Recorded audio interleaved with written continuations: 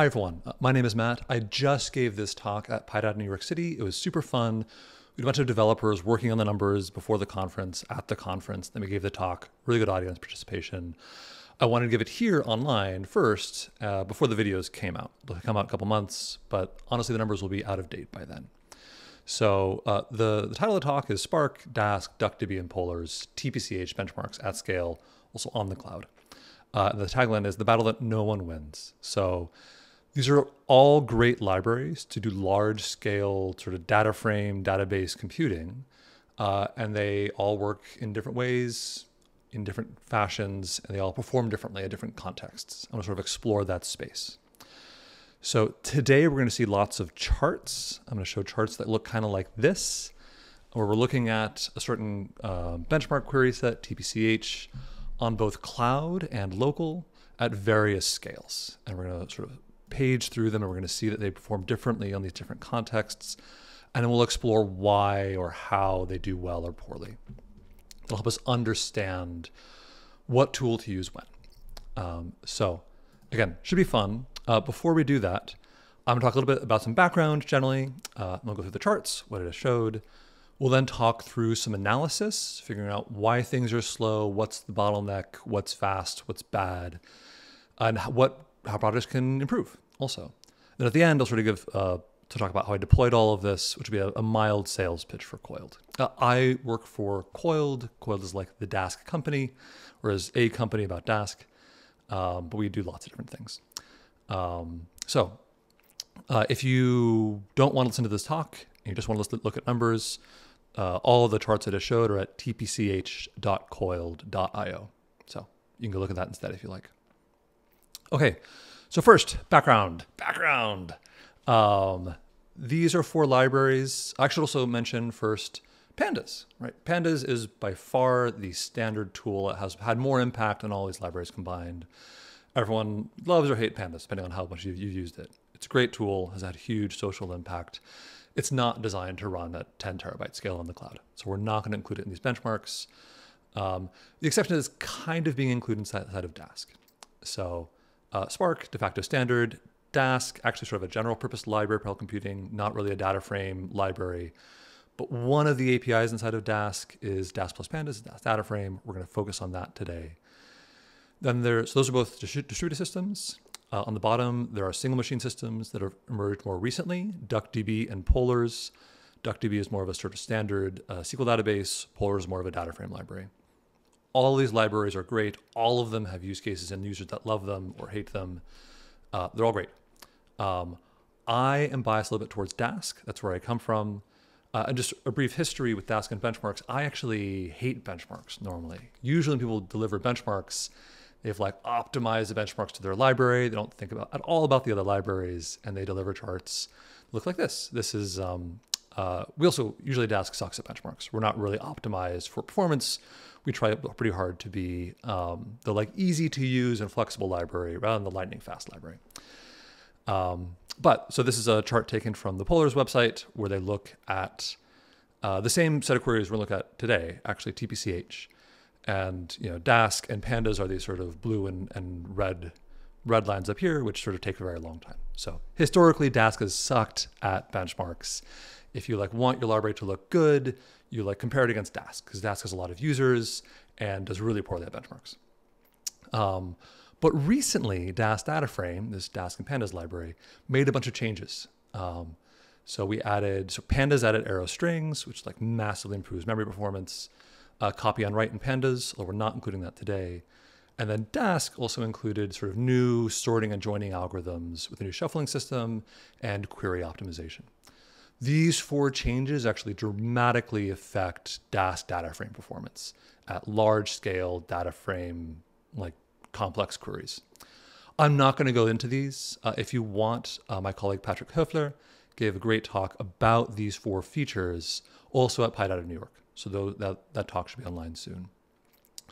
But needless to say, just Pandas and Dask are fast-ish now, much more so than they were before. As a brief example of that, we're going to look at a quick video. This is showing off one of those features, the new shuffling sort join system. And on the right is the old system, and on the left is the new system. This is the Dask dashboard. It shows you how Dask runs in parallel. And on the right, we're going to see a few things. We're going to see these progress bars march forward. So they're going to march forward slightly faster on the new system on the left and slightly slower than the old system on the right. We're also going to see memory use. So here it's sort of 30% memory use on the old system and actually pretty constrained memory use on the new system. And these numbers on the right are going to march forward, and they're going to get sort of unpleasant in a bit. On the right, on the old system, we're also seeing a lot of really exciting activity that's actually a little bit scary. As a Dask person, if you see a lot of red, if you see a lot of this white space, it's concerning. On the left side, we see just sort of steady marching forward. So it looks really boring, which is nice. So now on the right, we're seeing a lot of orange and memory. We're sort of getting past where Dask is comfortable with memory. It's kind of unpleasant. And on the left, super steady, super boring, just marching forwards calmly. This is showing, again, just sort of one of those changes in how sort of new Dask data frame is different from old Dask data frame. It's super stable, it's fast, it operates in low memory at any size of data. And that's new, and that's fun, and we're sort of excited about those changes. There are roughly 4 changes of equal import that have happened in the last few months. So Dask data frame is now sort of significantly different than it was even just a few months ago. So, okay. So pandas and Dask are fast now, in fact, boringly so. They are so fast, they are now boring in their performance, which is, I think, a good place to be as a sort of data frame database library. And that's new, and that's fun. So we wanted to see how well we did across these benchmarks that we've always been really bad at. Honestly, our goal was be, less than 10 times worse than Spark. That was kind of where we were aiming. And it was actually surprisingly positive. We definitely hit that goal and then some. The benchmarks that we decided to use were the same ones that were used by pollers.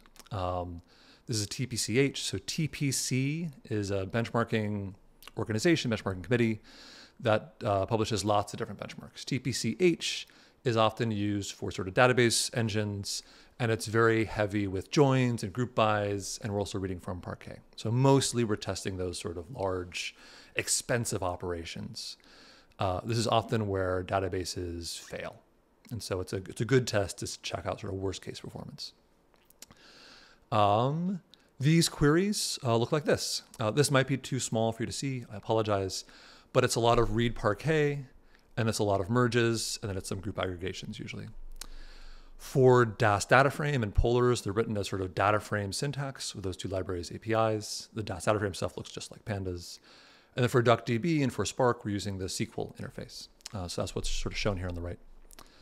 And those are all available at github.com/coiled/benchmarks in the TPC-H directory. So we're also going to run those benchmarks in a few different computational contexts. First, we're going to run them on my MacBook Pro. So this is what's described on the left. My MacBook Pro is around 2 years old. It's got 8 cores and an M1 chip. It's got 16 gigabytes of RAM, but it is also running a bunch of other stuff on that machine at the same time. I, for example, have Chrome running in the background. So it's not a clean environment. It's a messy environment, which I think is pretty indicative of how most sort of data professionals operate. We're also going to run on the cloud. And on the cloud, we're going to use M6i instances. Those are sort of like the standard Intel instances on Amazon. Unfortunately, during the conference, some company took up all of those instance types. So we switched up to M7i just because availability was out. This is the most prevalent instance type today. It's very standard. We're trying to be very boring. We're also going to check scale. On my MacBook Pro, we're going to do both 10 gigabyte and 100 gigabyte. And on cloud, we're going from 10 gigabyte all the way up to 10 terabyte. So 1000x scale difference. We're going to keep the cost on the cloud constant. So for example, we might use for DuckDB and pollers on the very largest scale, we'll use the largest instance types we can find. That'll be about 120 cores. For Dask and Spark, we'll still use 120 cores. We're going to split that up across dozens of different machines, sort of 2 to 4 core instances. And that'll give us a good understanding of how to think about sort of the large single instance versus the many instances and sort of the costs and benefits of both.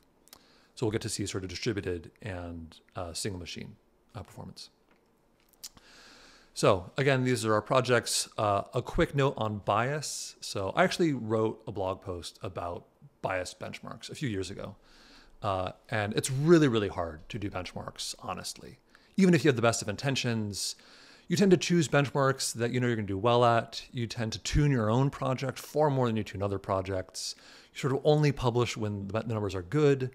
You focus on where you're best. So for example, like in this talk, I'm going to focus mostly on cloud and mostly at large scale, because that's where I mostly care about. That's where all of our customers live. But if the Polars or DuckDB people were talking about this, they'd probably focus mostly on more modest scales and mostly on sort of single machine on-prem cases. And also finally, like I'm really good at Dask. I'm probably better than you are at Dask. Certainly better than these other authors are. And I suck at things like Spark or Polars or DuckDB. And so it's just like, it's very hard to account for that discrepancy in skill, discrepancy in ability and facility with the tools. To address that, I've actually been engaging with a few of the other developers. So first, all the queries that we wrote, I didn't write. I actually stole them from Richie at Polars. They wrote a bunch of these queries. We just copy and pasted them. The data generation, we stole from DuckDB. The benchmark suite is not our preferred benchmark suite. We actually don't find that pandas and Dask are often used for sort of big scalable joins. I'm also avoiding any sort of sophisticated configuration options. I can get about a 2x speed up by doing very strange things with Dask that you wouldn't know to do. I'm not going to do those. Also, we're collaborating. So this picture of me and Richie, the Polars developer, that was taken at the conference 2 days ago. We were actually working on Polars on these benchmarks collaboratively. It was super fun. We got Polars to be about like 2 to 3 times faster on S3 in the last few days. Super fun. We also released Polars a couple of times. Richie would also like you to know that these tests use Polars' streaming engine and not their in-memory engine. The streaming engine is quite new and it's not nearly as well optimized as the in-memory engine. Polars is also just the youngest library. It's had the fewest resources thrown at it. It's moving really fast. Super excited about Polars.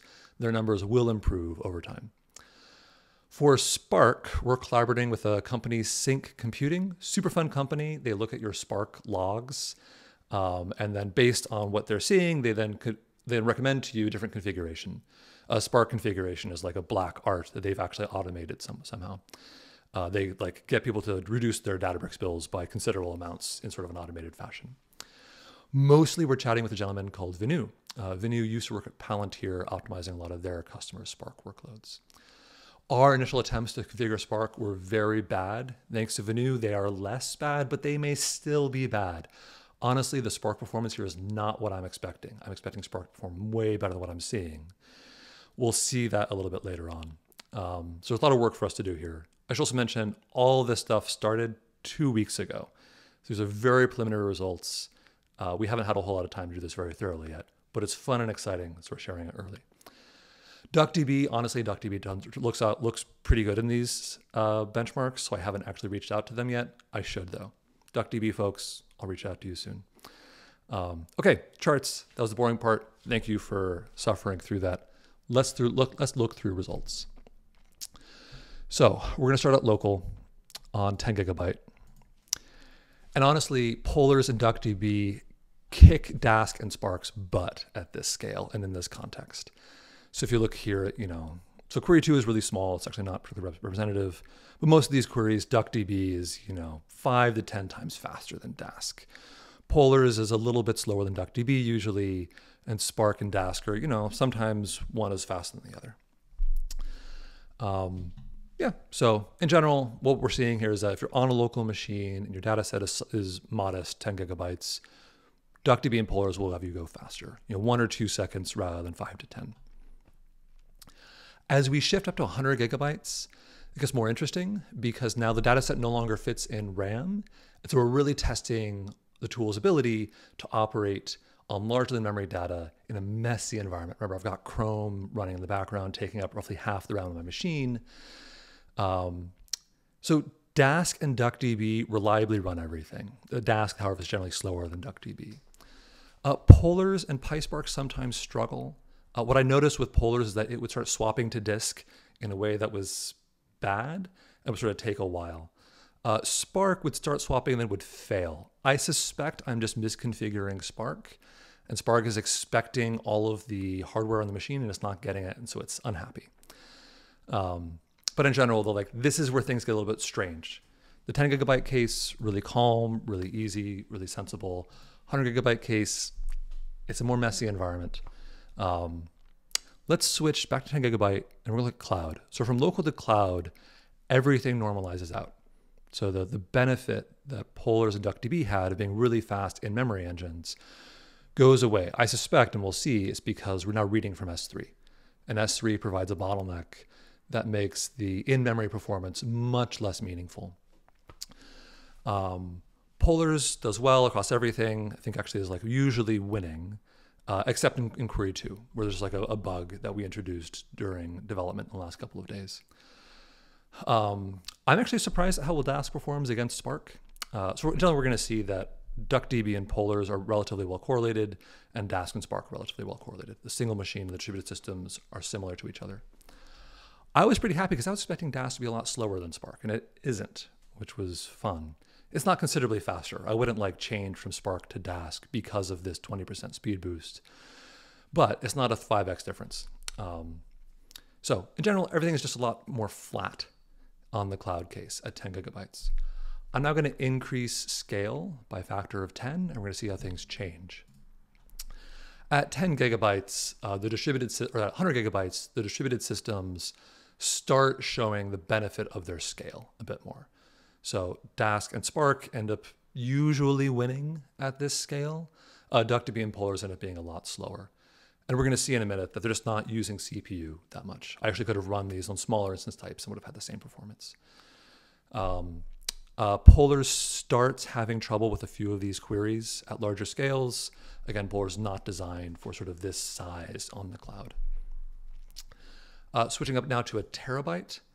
Polars is mostly dropped out at this point. It's kind of the same thing. PySpark oddly also drops out in a few cases. This is again surprising me because we know that PySpark runs at this scale. I just wasn't able to configure things properly well enough. Shifting up to 10 terabytes, PySpark will actually run these, but not in the hour cutoff limit that I had for these benchmarks. DuckDB runs 4 out of the 7 queries, and then Dask finishes everything. Dask ends up being actually the most reliable across all the ranges. That might just be because I'm running them though. What else?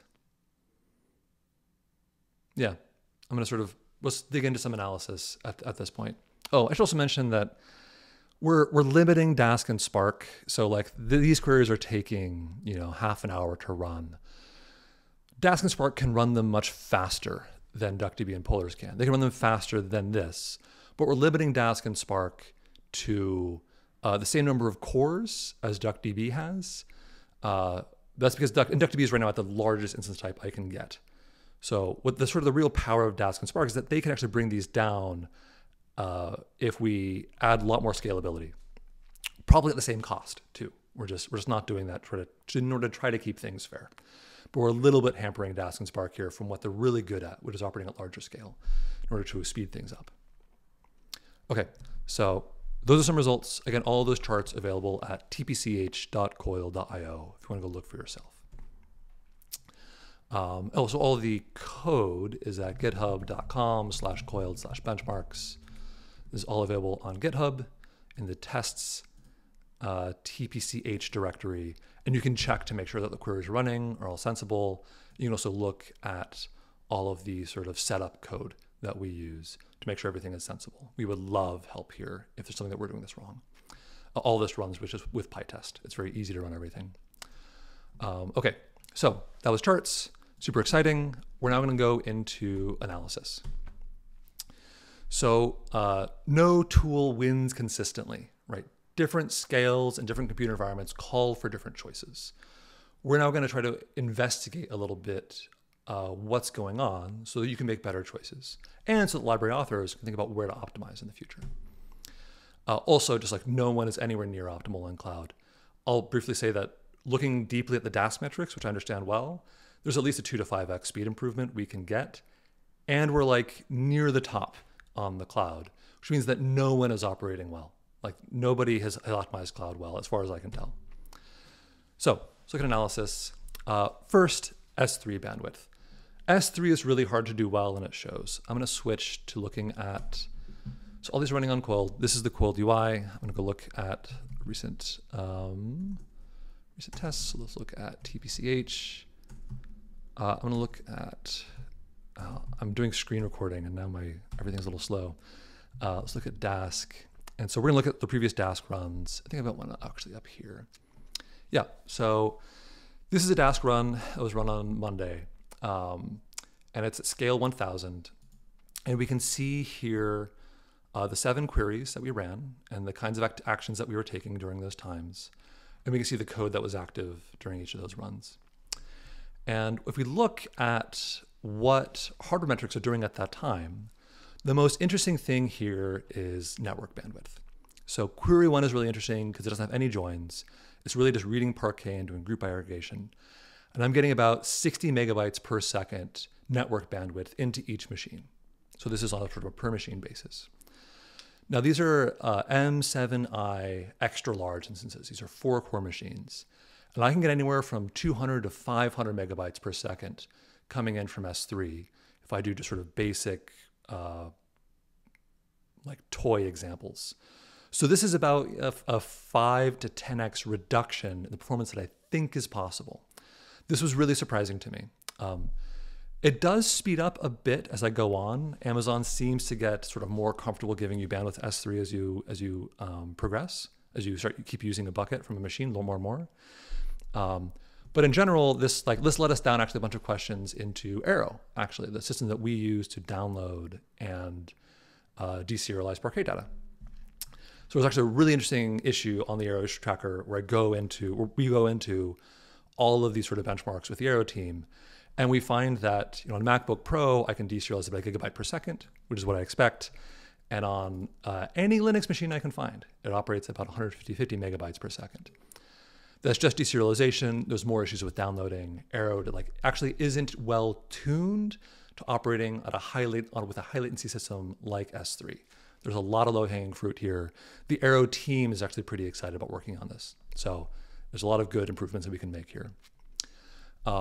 We also noticed that this S3, so putting Arrow to the side, just downloading data, S3 is bizarre. I can be downloading data for minutes, and then S3 suddenly decides to get more bandwidth, or it'll sort of burst up and down. S3 has all these sort of interesting bandwidth shaping rules that take over at various times. And so what I've learned is that actually performing well at these benchmarks is a lot about how well you can treat S3. What's interesting is DuckDB, so this is DuckDB, same day, same scale. DuckDB is able to handle S3 far better than Dask is.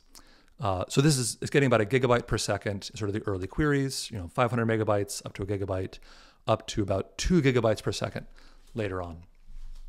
And that's way better than we can get. Now, to be fair, DuckDB is on a massive instance while we're on a lot of little small instances. So we expect to have better bandwidth. But this shows you sort of something of what's possible.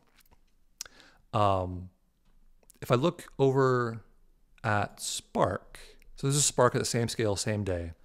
Spark also gets a sort of really poor bandwidth, actually a little bit worse than Dask, 40 megabytes, 30 megabytes per second.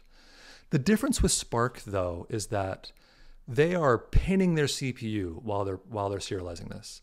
They're actually Spark is oddly bad at performance. If you compare Spark with DuckDB, while DuckDB is downloading this data gigabyte per second, the CPU is hardly moving. Let's go look at total. Right, so DuckDB has access to a 128 core machine and it's using 5 or 6 cores during that time. We should also note that while DuckDB is able to get a gigabyte per second on a single node, systems like Dask or Spark, while they suck on a single node, they are still able, because they've got many nodes, they're able to get way more bandwidth. So while DuckDB is getting 500 to a gigabyte on a single node, in aggregate, we're getting almost 2. Later on, we're getting about 7. As this is really showing you one of the advantages of distributed computing on the cloud.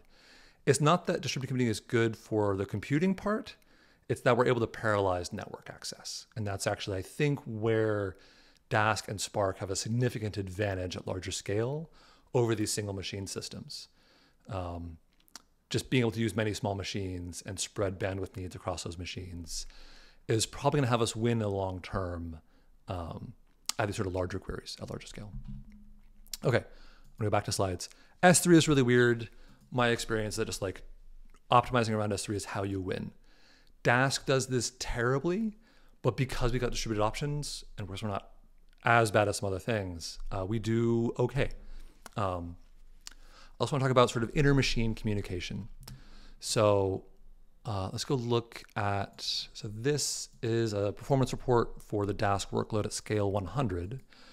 We can see what Dask is doing over time. It's mostly reading Parquet. These green parts are both reading Parquet and doing a little bit of shuffling. And we're going to look at the flame graph of the profile of all of the workers over time.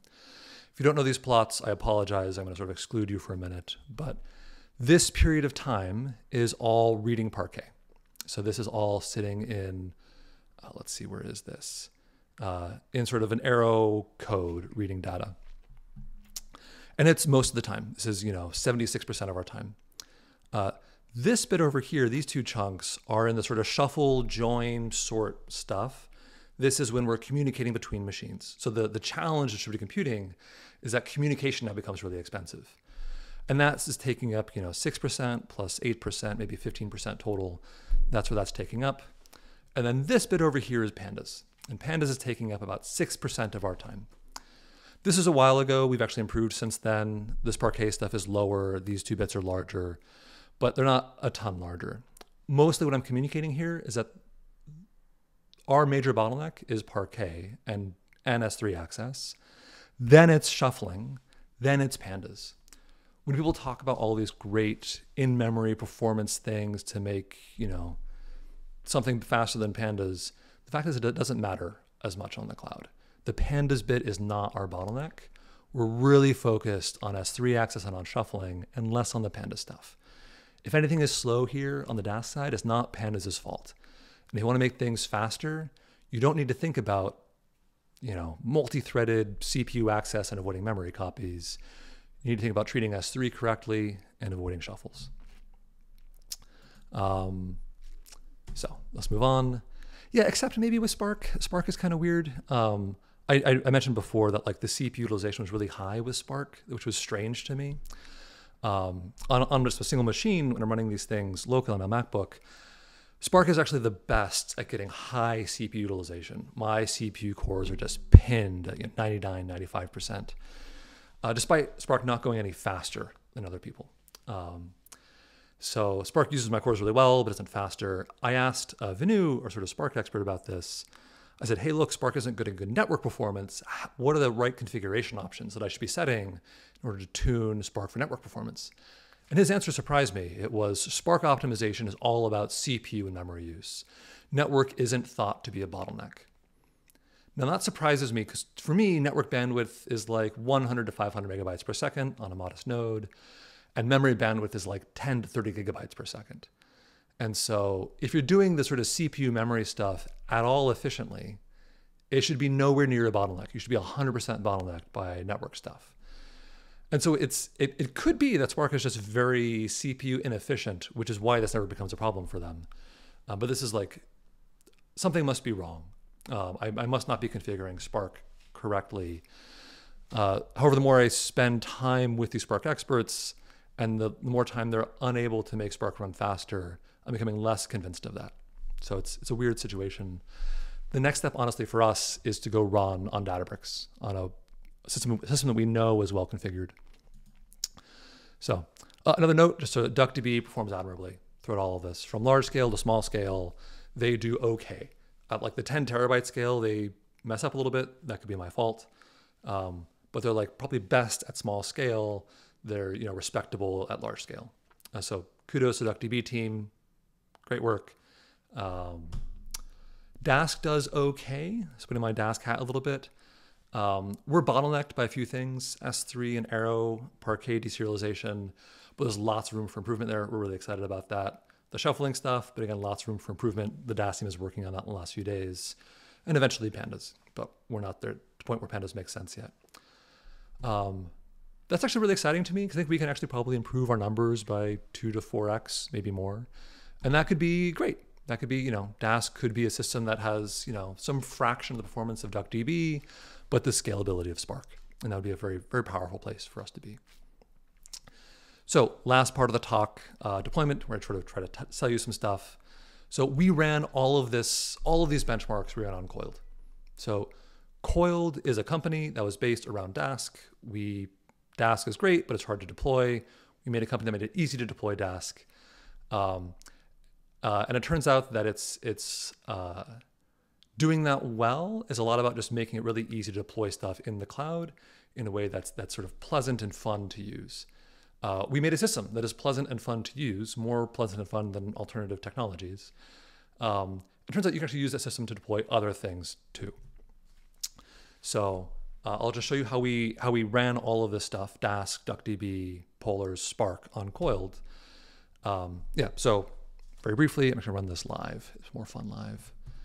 So very briefly, if I want to create a cluster of 100 machines with some architecture, I can go and I can ask Coiled to make a cluster with that configuration. And Coiled will go and do that. And it'll do that on the fly for me in about a minute. So right now what it's doing is it is looking at my local environment. It's figuring out what Python packages I have, what scripts I've got locally, what Amazon credentials I have, and it's shipping all that up to the cloud. It then is provisioning 100 machines, right? So we're now asking Amazon, hey, make these machines for me and give them these configurations and give me a secure direct line to those machines. So this is what Coiled does. It then sets up a Dask cluster running on those machines. It gives me the access to them. Super lightweight, super easy to use. You can configure everything from Python. It goes up and down in about a minute. So you don't leave machines idling. It's a very different experience from like Databricks or other technologies, which are a little bit slower and a little bit more, require more configuration, require more sort of upfront static decision-making. Coiled is alternatively very pleasant. So there, I just made a cluster in less than a minute. And it has all the same conda packages, .py files, Amazon credentials that I've got on my laptop. I'm running this all from my Mac Mini right now. Coiled is so easy to use that we found people misusing it in a few ways. Instead of creating a cluster with 100 machines, they were creating clusters with 1 machine. And instead of running big data frame computations, they were running single Python functions on those machines. We were confused by that. And so it turned out that they mostly were just using us as kind of like a big Amazon Lambda service. We were sort of easier to use in Amazon Lambda. We also allowed people to run on any kind of hardware. They could get GPUs, they could get big memory machines. It's also a lot cheaper. Rather than sort of the 10x costs increase that Amazon Lambda costs, we charge about 2x. So we actually sort of leaned into that and we made this API Coiled Functions, which just does the Dask cluster with a single worker thing in the background. But it's really easy to use. People don't have to care much about how to configure stuff. They don't have to know anything about Dask. And again, this is bad because it takes about a minute for the first time you invoke your function. But it's good because you use any hardware or software. It's a lot cheaper than Lambda, and it's sort of just very good for sort of bulk data processing or for GPUs. In particular, people use this a lot where there's a map method. They just process, 10,000 S3 buckets, S3 files in a bucket. We found it's, there's maybe like 20% of our commercial use today. But it's growing quickly. It's fun. So this is how, lots of fun applications you can do with it. If you want like a GPU, it's easier to get a GPU in your MacBook. But this is how we ran DuckDB and Polars. So inside of our PyTest test suite, there's tests that use DuckDB, for example, and those tests are just annotated with Coiled function. And we sort of specify the sort of hardware we want based on the configuration we're running with. So it's super easy. And if you want to run Polars or DuckDB on the cloud, this is a pretty trivial way to do it. So we had Dask because Coiled does Dask. We had DuckDB and Polars because we run on a single machine, super easy. Now the question is, how do we actually run Spark? How do we, how do we run Spark in a distributed way on Amazon or GCP? And it turned out we were looking at EMR, the sort of Amazon solution, or Databricks. It turned out it was easier for us to reinvent EMR than to sort of learn how to use it. And so we made a get Spark method, which just, you create a Coiled cluster and we can deploy Spark on that cluster as well as we can deploy Dask. We use a technology called Spark Connect to give you direct access to your laptop. It's like Livy for folks who remember that, but better. And you get all the nice features that Coiled has. You get the cool dashboards we were seeing earlier. You get fast startup in about a minute. You get automatic software syncing with all your local libraries. It's cool. I used to say this is a little insecure because Spark Connect is not secure. We've actually solved that since writing these slides. So anyway, if you want to run Spark on Amazon and you want to use Coiled for some reason, go ahead. Great. So briefly at the end, quick pitch, Dask dataframe. I think pandas is still cool. People think of pandas as being sort of the old technology that is slow. It is slower, but not by as large as you probably think it is slower. And at scale, it might actually be faster when combined with Dask. So nice things about Dask data frames is that it was reliably fast-ish. It was never horribly slow. It actually ran all the queries. Again, that might be because it was me running the queries rather than one of the other maintainers. It was the fastest at larger scale, but probably we're being dumb somehow with Spark. Spark should be in the running still there still. And Dask also has a lot of room for improvement, right? I think there's like a lot of things that we can make faster over the next 2 to 5 weeks. So I'm excited to run these benchmarks again to give you an update at that time. Also, Dask dataframe, because it's just pandas, has probably the most familiar API, which matters a lot for a lot of people. There's no sort of retraining of a workforce. So I think a goal for us as Dask developers is to get within a factor of 2 to 5 of DuckDB and polars, but with the scalability of Spark. And that's, I think, a very achievable goal that puts us in an interesting place. So I'm excited to sort of strive towards that goal. Hopefully you're excited about that too. Brief pitch for Coiled. You should use us, pay us money. The cloud can be easy and cheap. It was actually really fun to write all of this stuff, and the cloud infrastructure wasn't the hard part. The cloud is only easy and cheap if you use it well. Coiled makes it pretty easy to use it well. And hopefully the stuff around Coiled functions makes that obvious. So that's it. You should use Coiled. You should try out these benchmarks. I'm actually going to leave you with a call to action of go to github.com, Coiled benchmarks, look at the test TPC-H directory, and tell us if there's anything that we think we're doing wrong. Yeah, and if you want to play around, come play around. Thanks, everyone.